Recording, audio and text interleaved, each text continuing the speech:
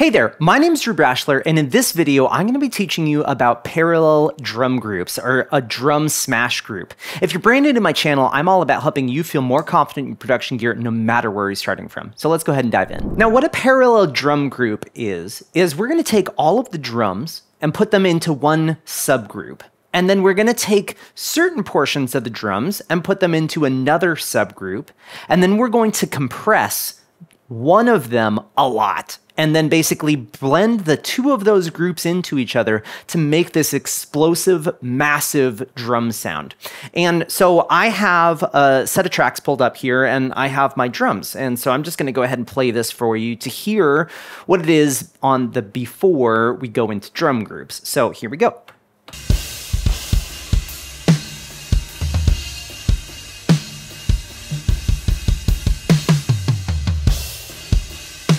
So I have a kick out, a kick in, snare top, snare bottom, tom 1, tom 2, floor tom. There's no hi-hat. That's actually a snare trigger, which I'm not going to be using for this video. And then we have an overhead left and an overhead right.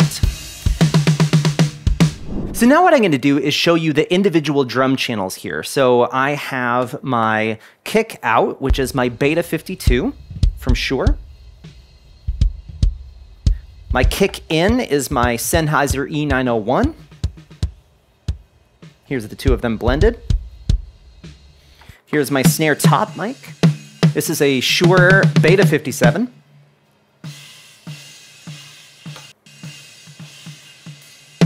And then here's the bottom, which is a Shure SM57. Here's the two of them blended. Here's my tom mics, which are all Sennheiser E904s.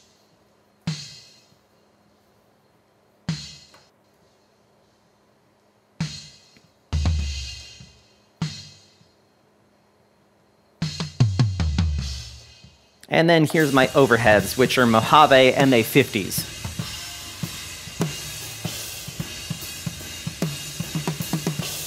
And here's all of it together.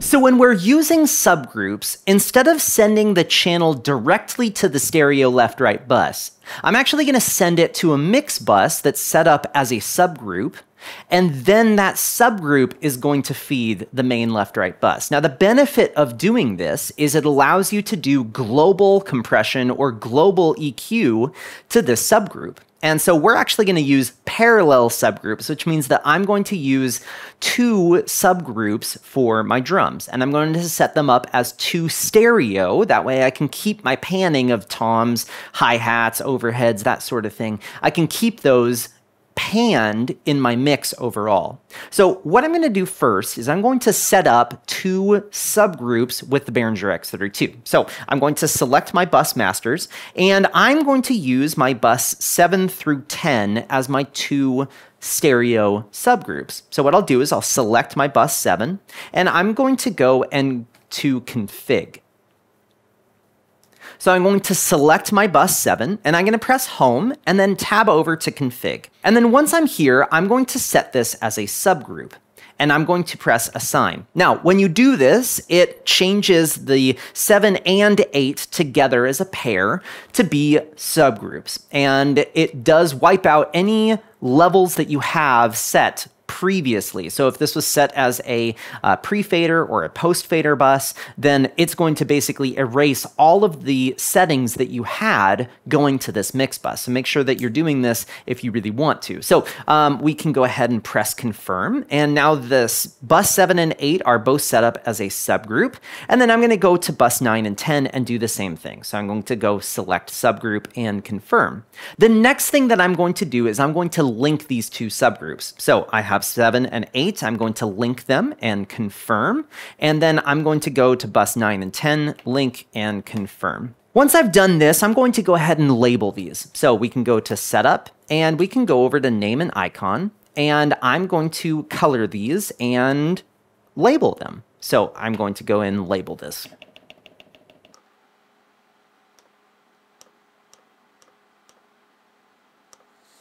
So this is going to be titled drums, and then I'm going to go to my Mixbus 8, and I'm going to title this drums as well. And then I'm going to go to my Mixbus 9, and I'm going to title this drums parallel.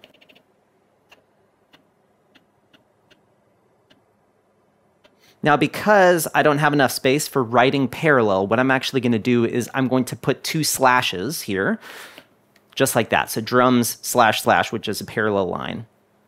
And I'm going to do the same thing on this one. And we can see that it's in the suggestion right here, so I'm going to go ahead and select that.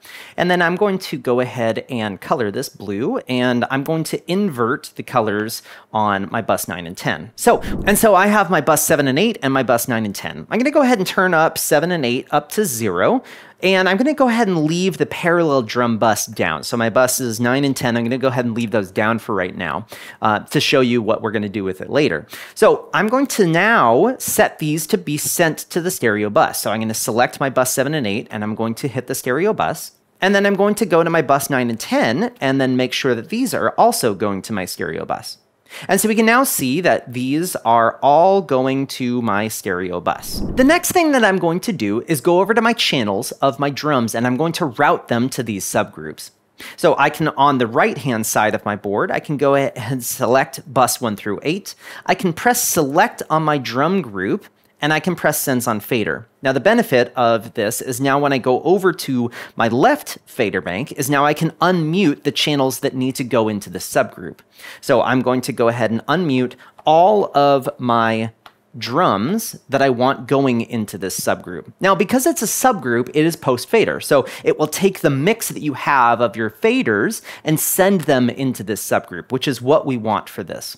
And now I'm going to go to my bus 9 and 10, and I'm going to only select drums that are not cymbals. So I would not send my hi-hat, I wouldn't send any splash cymbals, I wouldn't send my overheads, and I wouldn't send my ride. So only physical drums. So kick drum, snare, all the toms. If there's a snare 2, I would be sending that to this as well. So I'm going to go ahead and unmute all of my drums that are not cymbals. So we can see that I have my kick out, kick in, snare top, snare bottom, tom 1 through floor tom, and that's all that I'm sending to my parallel drum group. Once I've done that, I can get out of sense on fader, and now what I need to do is I need to unassign all of these drums from the stereo bus. And the reason being is because they're being sent through the Mixbusses, my subgroup that I just set up. So I'm going to go ahead and select my kick out, and I'm going to remove it from the stereo bus. Same thing with the rest of my channels. Perfect. So now I have all of these drums going through my Mixbus 7 and 8, and then I have the drums minus cymbals going through my bus 9 and 10.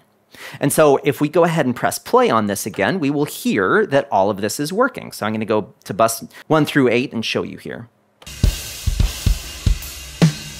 And if I turn this down, this is the entire drum group right here. And then we can go to my bus 9 and 10, and this is just the drums minus the cymbals. Now, the beauty of this is I'm going to leave these up at 0. Now, what I'm going to do with my bus 9 and 10 is I'm going to do a little bit of extra things to it. So like I was saying, my bus 7 and 8 is all of the drums going straight to the stereo bus. And usually I will just leave these the way they are. Sometimes I'll do a little bit of compression on it, maybe some EQ, but for the most part, this drum group gets sent to the stereo bus as is. The next thing that I'm going to do is I'm going to go ahead and mute this bus 7 and 8, which is my drum group, and I'm going to go and focus on my parallel drum group, which is my bus 9 and 10. And what I'm going to do is I'm going to turn this up to 0, and we are going to select this and apply a massive amount of compression. I am wanting this to sound super, super compressed, and there's going to be a benefit of this. And so let's go ahead and do this right now. So one thing that I need to set up first is I want to set my EQ to be after my compression.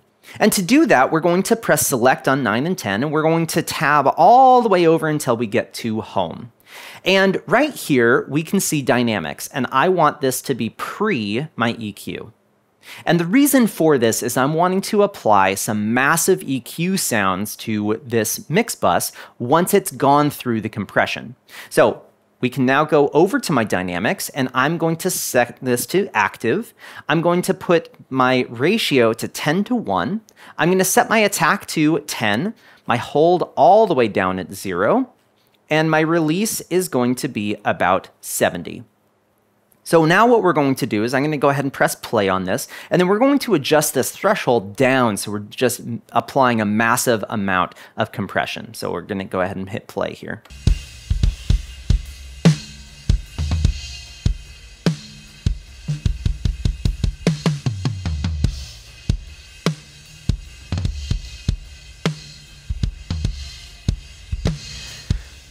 So this does sound very compressed, which is exactly what I'm wanting. I'm then going to apply a little bit of makeup gain to bring this back up just a little bit. And even though we're getting about 12 dB of compression here, I'm going to probably set my makeup gain to about 5. The next thing I'm going to do is go over to my EQ. Now, with my EQ, what I'm going to do is I'm going to add low end in a low shelf at about 150 and below.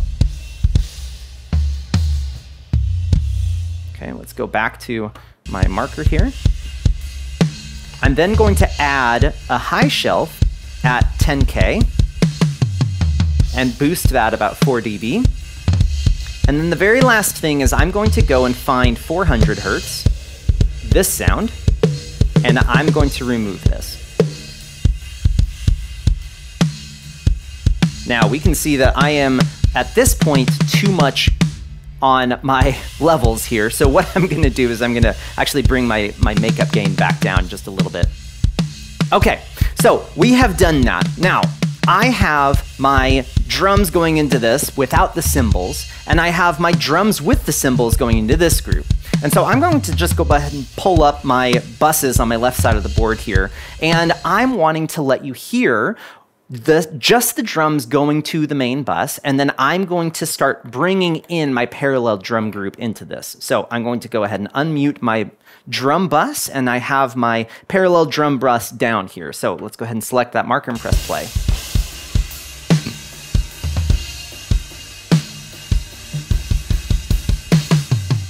And so I'm going to start bringing this in.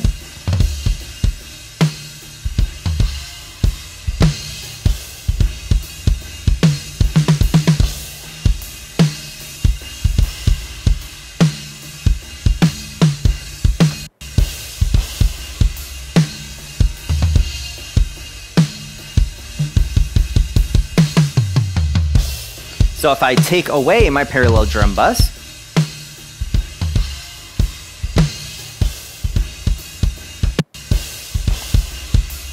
add it in,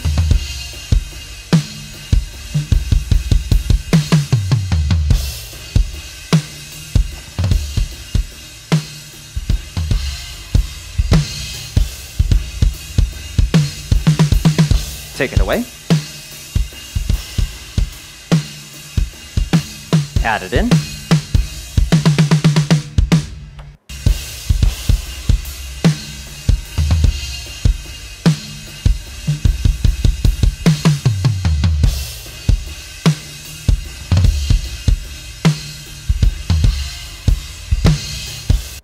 so by blending the drum bus along with the parallel drum bus together, we can just create this massive sound on the drums.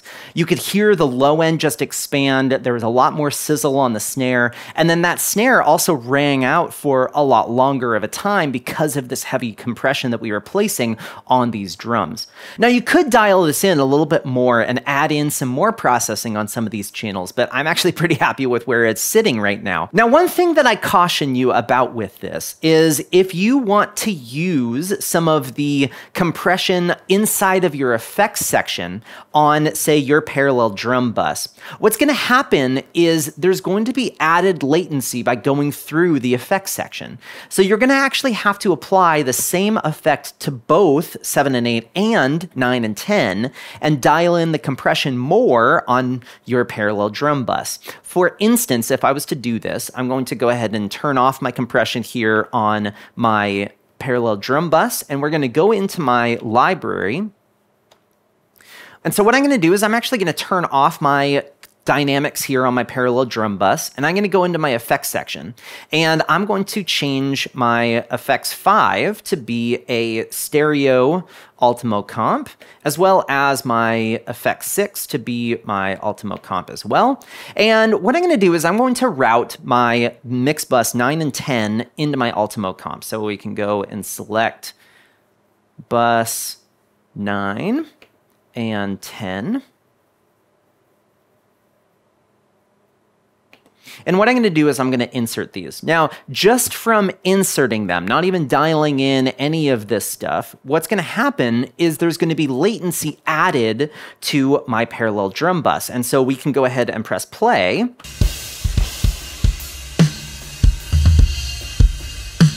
And all of a sudden our drums sound really weird. And that's because there's added latency on my bus 9 and 10, but that latency is not added on my 7 and 8. So what we would have to do is we'd have to add this same effects rack on my bus 7 and 8. So we can go back to home and we can select our effects 5, and I'm going to go find my mix bus 7 and my mix bus 8. And we can insert this. And then once we've done that, then if I press play, it's back to being in time. So now what we would have to do is I would have to make this to not be compressing. So I'm going to lower my input and raise my output.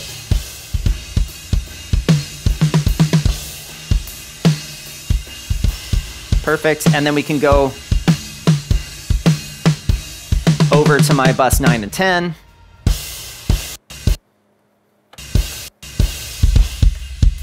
And if we were using this, I would go ahead and set this to all buttons mode, and we would set our attack to be pretty quick and our release to be super fast.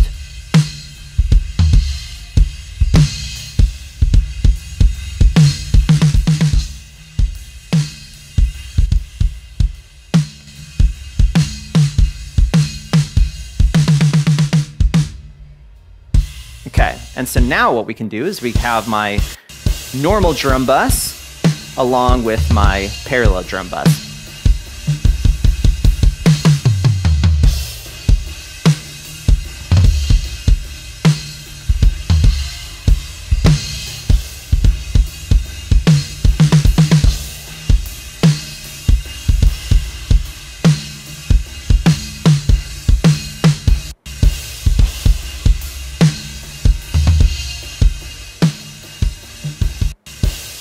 Now, another thing that you could do is you could bypass your effects 5 and just make it not active. And that would still have that plugin inserted on this mix bus, but not have it actually processing the sound. And so we can demonstrate that right now. And so here is my things together here, and I have my mix bus 7 and 8 going through effects 5, and I'll just unactivate this. And there it is activated.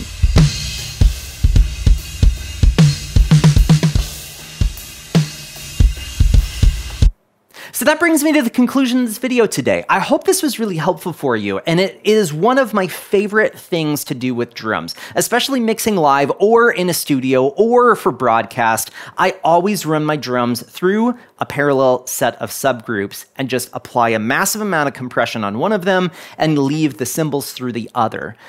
Honestly, it sounds great, especially with some really good subwoofers in your room. It just sounds awesome. If you haven't already, make sure to check out my website at drewbrashler.com, where I have an X32 fundamentals course where I have released my favorite 5 fundamentals of learning the Behringer X32 to make you more confident with your mixing. If you do happen to have any questions about this video, feel free to post those in the comment section below. And as well, if you have an idea of a video that you want me to make, put those in the comment section below, because I'm always reading through those comments to find videos that are going to be helpful for you. Have a great day.